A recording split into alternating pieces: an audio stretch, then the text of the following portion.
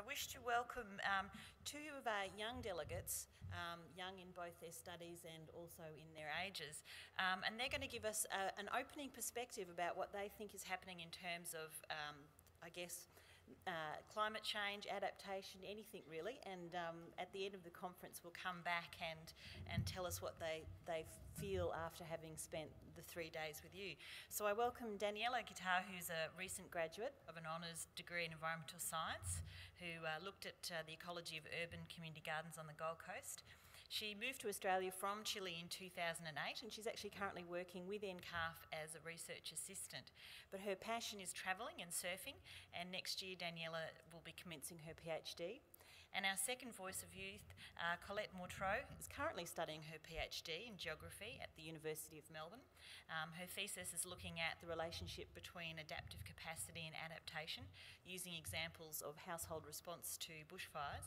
But her past research experience includes working on climate change and migration in Tuvalu. And Colette is French-Australian and a musician in her spare time. So welcome Colette and Daniela.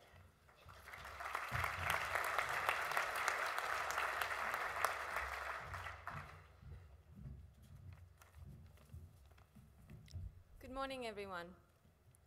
I would like to thank CSIRO and NCCARF, especially Jean and Sarah, for this unique opportunity.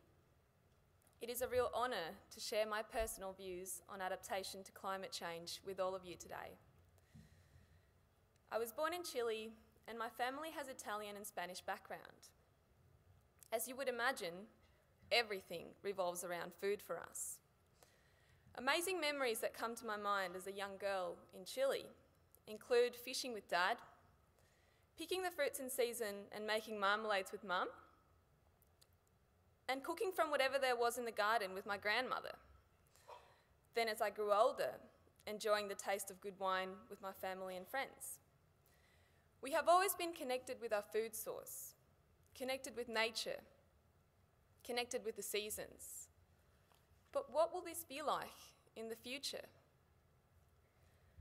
Coming from a family in which food has been such an important thing, and having seen the effects of a massive drought on my uncle's farm in Chile, I feel very passionately about the well-being of the earth, because it is what our health and well-being depends on.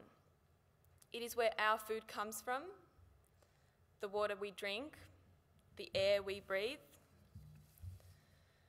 So we know the climate is changing. We have just experienced the hottest decade recorded in history. Sea levels are rising, glaciers are melting, rainfall patterns are shifting. We're experiencing more and more droughts, and the list could go on and on. Water supply and food production are being heavily impacted by all the effects of climate change and will continue to be more severely in the future. It is therefore inevitable to imagine what the world will be like when I'm raising my little ones. So, what was it like for my grandmother? What was it like for my mother? And what will it be like for my children and my grandchildren? Let's think about such a world. By 2050, when rainfall reduction and dry soils will have affected food security in Chile and the world, I'm going to be 60 years old. My children might be in their 30s, and I might even be having grandchildren. Will we still have our traditions? What will we be eating? And where will we be sourcing this food from? We all know we need to adapt to climate change, and we know we need to adapt now. But the context in which we see this is very different.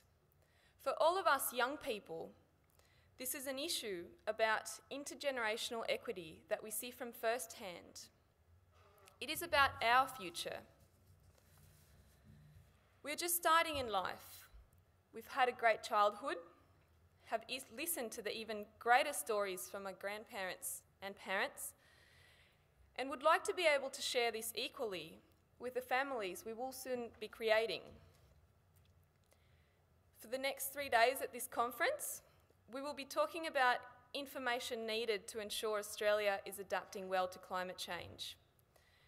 We will be sharing knowledge and research approaches that inform adaptation policy and practice, exploring opportunities, and examining limits involved with adaptation.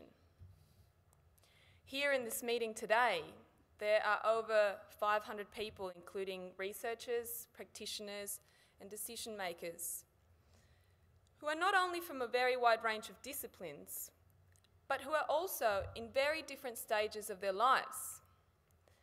This ranges from some of us who are just starting in our careers, to others who may be looking at retirement in the near future.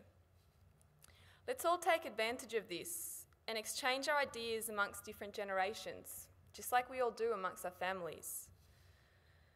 Finally, you will see in the program that there are 9 different threads, including human health and society, economic and institutional arrangements, and so forth, of which most probably each of you will relate to one of them.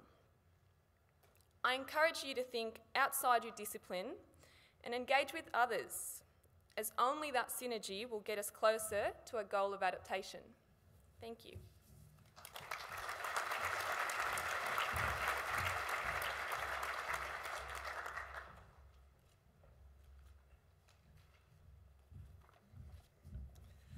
Hello, you must be getting a bit restless, I think. I'm the last one, so morning tea is just around the corner.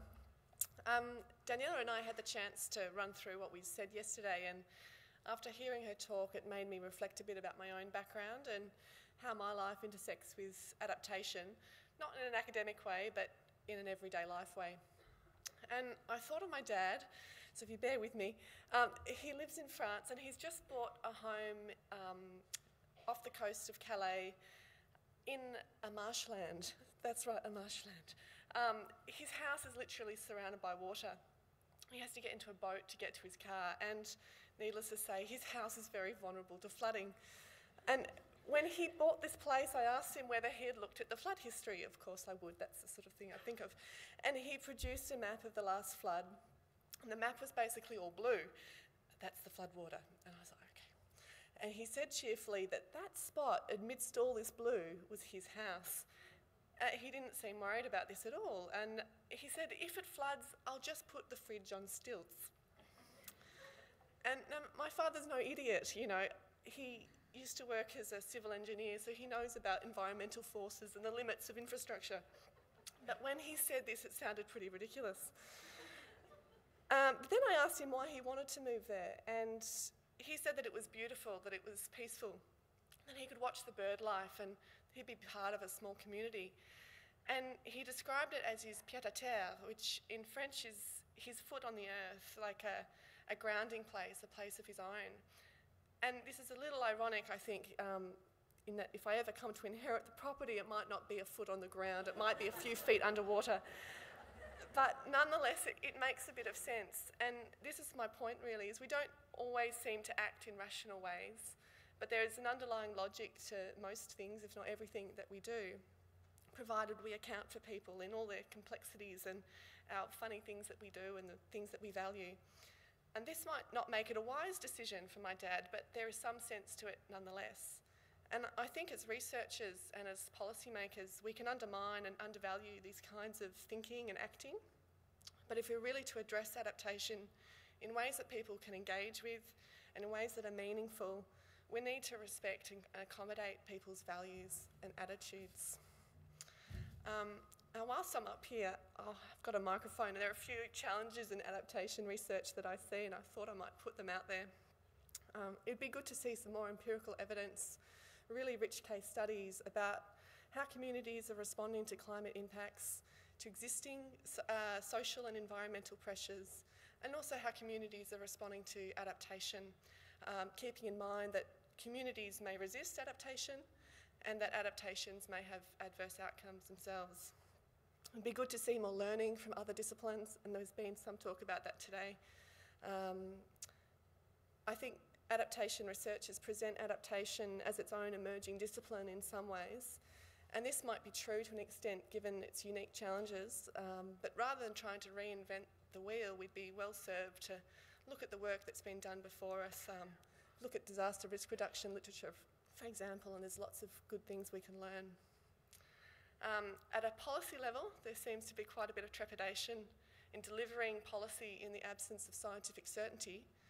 And clearly good scientific knowledge is very important. But I think rather than being stalled by the knowledge deficit, we should be asking ourselves how much information is enough to make good adaptation decisions. And I really think the answer is not that much. If we draw on the lessons that we've got from community development and planning, as well as adaptation research and other areas, we can make some wise policies now without having to wait for that right bit of information to come along. And I won't go on with this great list. I'm running out of time, I know. But I do hope that in this conference we can have some really vigorous discussions and ask some really rash, perhaps unpolished, perhaps unsafe questions to push ourselves to be thinking outside our comfort zones a little bit, because that's where really good thinking can occur. So yeah, I'll really leave it there, and I'll just say that it looks like there's looking through the handbook, some really interesting people here, and it would be good to have a chat, have some good discussions, have a chat over a cup of tea and a scone or something. I'm not sure what's on the morning tea list, but I'm sure it's very good. So I'll leave it there. Thanks.